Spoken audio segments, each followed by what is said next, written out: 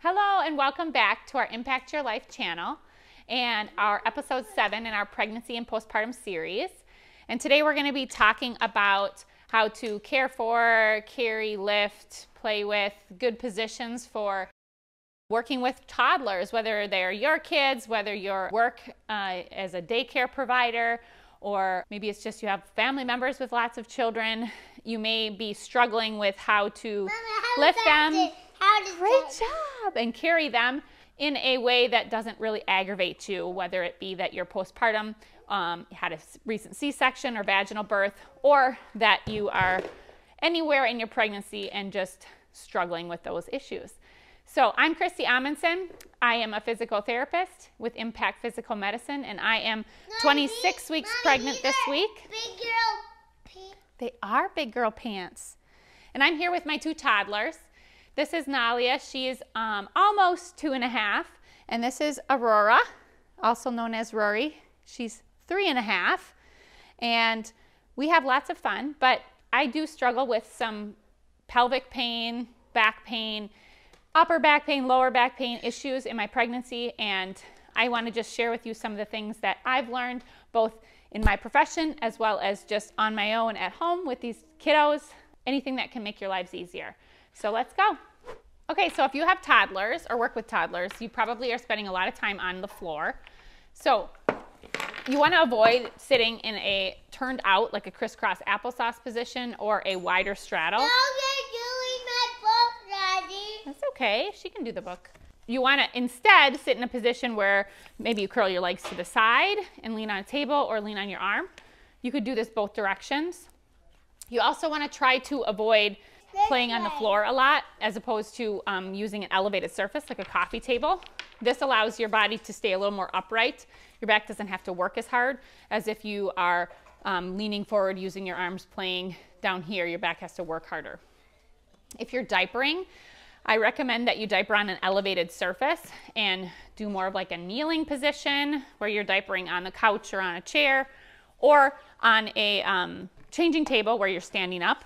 If you are already on the floor, the best, one of a really good ways to position is if you're someone who is comfortable kneeling like this. I would not recommend doing this even if it is comfortable for you right now because the hormones in your body relax your ligaments and tissues to a point where it can stress your joints, both your knees and your ankles. So instead of this, you're just going to prop like a blanket underneath your ankles to support your ankles. And then you would grab a pillow, small pillow, either from your bed or a throw pillow like this, and put it on top of your legs and under your seat. So that helps take the pressure off of your knees so you're not hyperflexing your knees. This is a really nice position to diaper in on the floor. If you don't have the opportunity to grab all the props, you can also diaper in a position where you're kind of in like a half straddle, where one leg is straight and one leg is bent, as long as this isn't painful for you. So we're also going to go over some lifting and carrying techniques that I have learned both as a mom and as a physical therapist. So let's do that next. Okay, so another idea too when you're sitting is by putting a pillow either from the couch or from your bed, or if you have one of these handy things against the chair that you can lean against for some back support.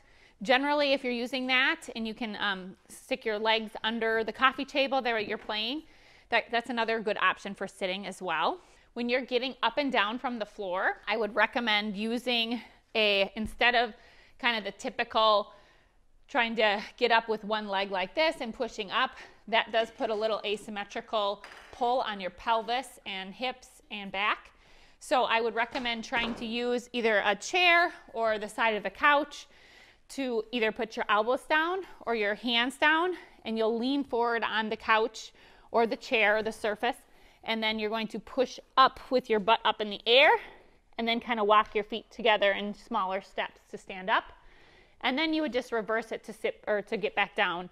So you would walk your hands, put your hands down or elbows down and walk your feet away, and then lower yourself down on your knees like that to get up and down.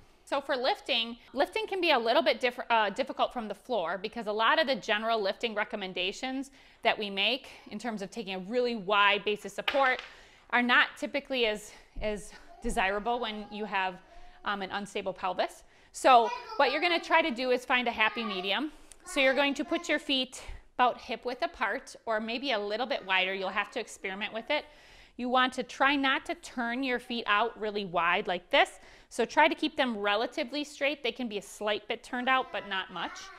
And then you're going to bend your knees and you want your butt to go back as you reach down so that you keep a relatively straight back, but so you're not lifting and bending forward like this. Bye, honey. I'm going to work. Oh, you're going to work? Okay, bye. Have a good day. So you want to try to evenly have your butt go back as your arms go forward and reach the child, as opposed to bending straight forward with your back like this and your hips. Hey, Aurora, can you come here for a second? So if you're picking up a child, can you sit on the floor for me with your bag? Oh, thank you. So if you were to pick up from the floor, again, it would look more like this. You would put your feet a little bit wider, point your toes straight, butt goes back, arms go forward, and then you would lift from the floor up. Was that fun? And then same thing to reverse it. Oops, let's not play with that. When we reverse it, you would go back down, again, bending your knees, trying not to bend your back down like this. If your child is older, like Aurora, and come on over here, Aurora, and is able to climb up on a surface for you to not lift from the floor, that is the most desirable. So she can climb up on this chair, even if they're not quite old enough to climb up independently. If you can assist them and just monitor them for safety on the chair, that's usually the best. That's a lot better than trying to pick them up from the floor. And then you would go from here, again, bend your knees a little bit and lift. So when I carry the girls, I try to put her up as high as I can. So it's kind of under your bra line, but above your belly. This gets them as close to your body as possible. And I really try to wrap my hands around so that she's kind of symmetrical into me. It's really tempting to kind of shift your hips forward and lean back like this. So they're leaning back, leaning on you. But you want to try to avoid doing that so that, because it puts a lot of pressure on your back. Bye. So if holding in the front doesn't work for you for whatever reason, you can also hold on the side. So can you climb up here for me, Aurora, please? So again, you would pick them up, bend your knees, pick them up, and then on either side, again, but you'd want to hold them higher up. They're not like sitting on your hip where you're resting out to the side like this. Then you can keep a little bit more equal weight bearing. And then you can kind of switch sides. Hold on, Roy. Can we show them this? Thank you. Okay, a couple other tips that I've learned. Their bedtime routine, I typically hold them and kind of rock them side to side. We sing a song before bed and laying them down in their crib or their bed. And I have, in the second half of my pregnancy, struggled with that a little bit because it can last up to 5 or 10 minutes. So I've started to kind of rest their bottoms on the crib as I kind of rock side to side. That way I'm not having to lift and carry them the entire time, which has worked really well. I also, anytime I'm at a place or in my house or anywhere that has an elevated surface, such as my kitchen countertop, I will often rest their bottoms on the countertop as I'm kind of holding them in close to me, so they're getting the feeling that I'm holding them, but I'm actually not having to, lift and carry their weight in its entirety. The other thing that has worked really well for us is we have used their high chair or their booster seats at the table quite a lot for when they play, whether that means building blocks or coloring, or if we're playing like a family game. We'll just bring a kitchen chair up to close to the high chair or the booster seat, and they will climb in themselves with us standing there for safety. And then they can play independently there, or if I wanted to play with them, I get to sit at the kitchen table, which I don't have to lower all the way down to the floor, and it's gotten much easier. So I hope that some of these tips were helpful for you. And If anything was helpful in this video, if you can give it a thumbs up. We will be back next week, and we hope you have a nice week. See you later. Say bye-bye.